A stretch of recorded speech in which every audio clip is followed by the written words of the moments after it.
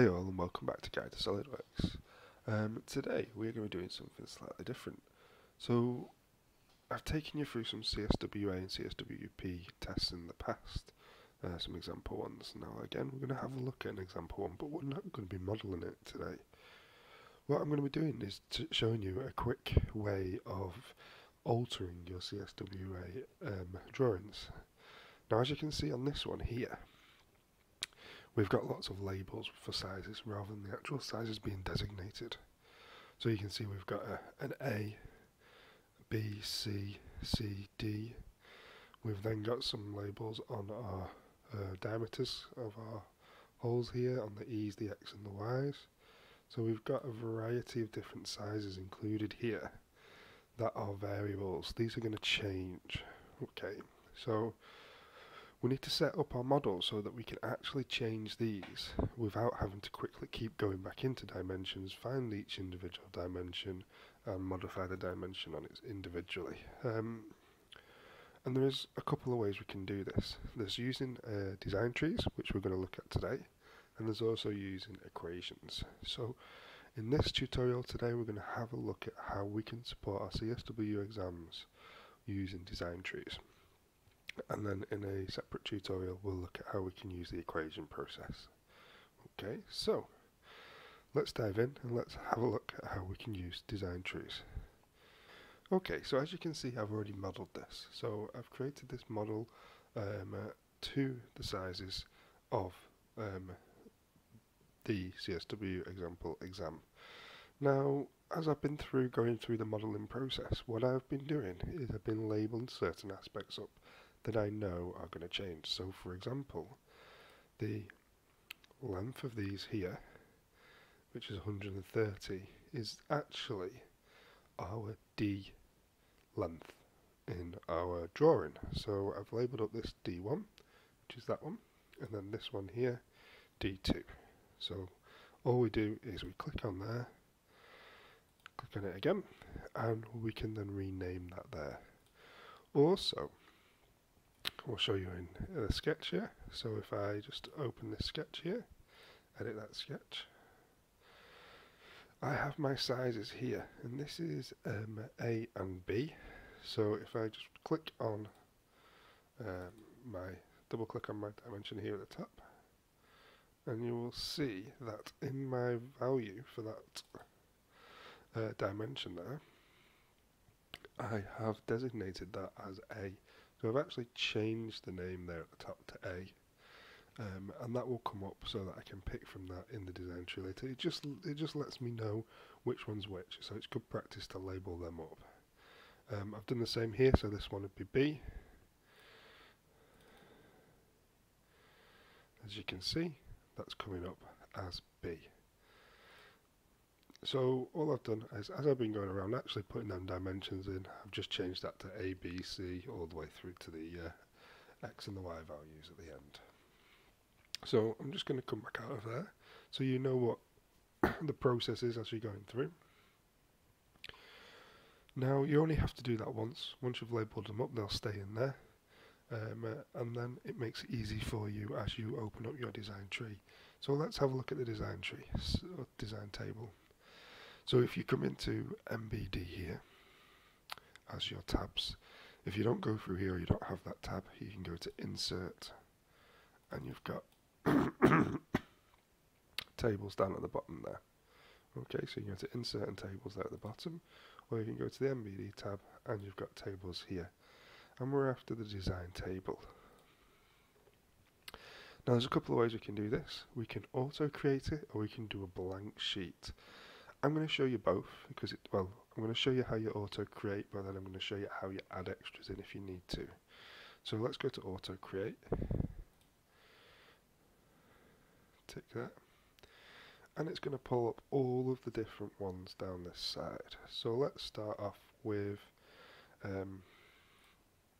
A, B, C and C. Now as long as you are holding down control, it will let you select multiple. If you don't hold down control, it won't select multiple ones. So I'm just going to pick them first four to get us started.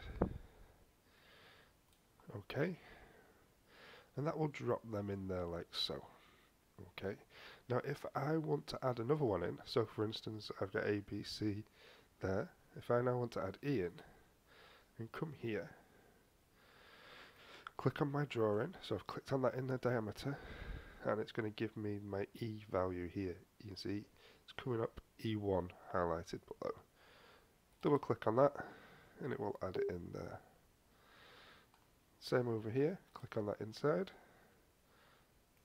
turn around, click on that dimension, and it's going to add it in again. Now if I had a blank table, that's the way I would go around adding these in.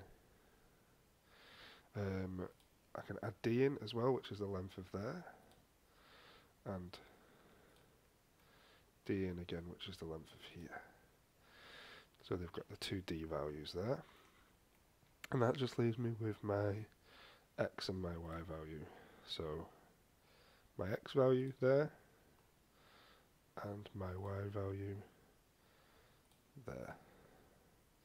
And we've got all them values in place now. So you can see there how the design table's built itself up just by selecting the information that I need from from the actual model itself. So that's my default. So then where it says default there, that means that they are the sizes that were created from the original model.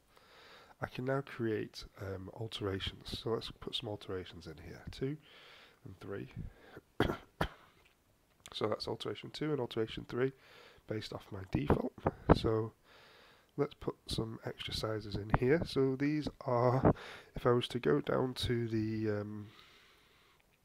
let's see, let me do that slightly, back to my sheet here. So my original sizes A, B, C, D, E and F are here. And then for alteration 2, they change slightly, and then alteration 3, again they change again. So it's just entering them values straight into there. So I've got, for alteration 2, 225, then for alteration 3, 209. For B, I've got 210, sorry, and 218. For C, 276, and 196. Now I'm just going to jump to the end of this, and you will see when I've entered all the values how they are slightly different to each other. Okay, so I've entered all them up to D. Now I've just got X and the Y left. Now I've left these blank at the moment because effectively these here are not a set value. They change depending on the value that we've got in the table. So we can set that up as a formula, as this here is an Excel spreadsheet. So this first section here is equal to A divided by 3. Hit that and it'll put the value in for us, and I can just drag that down then. And that will change between the 3.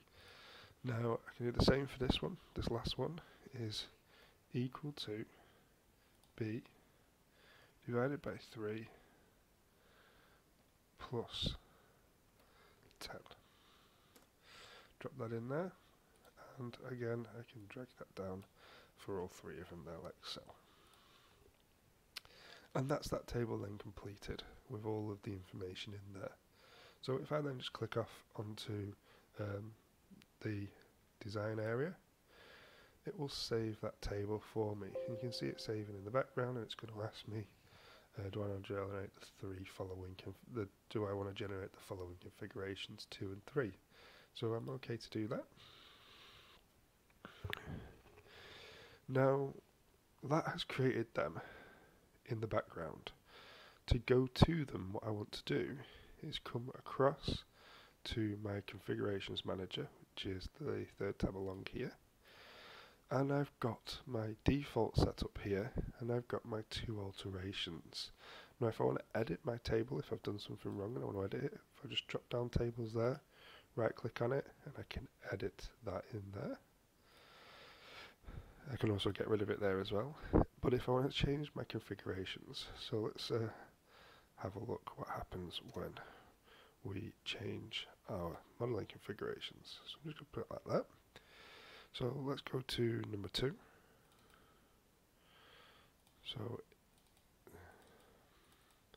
double click on the configuration here, give it a second to load, and it will change its sizes based on the values you've got in the design tree. And if we have a look at configuration 3, you'll see again another change in sizes based on what we have in the design tree, like so.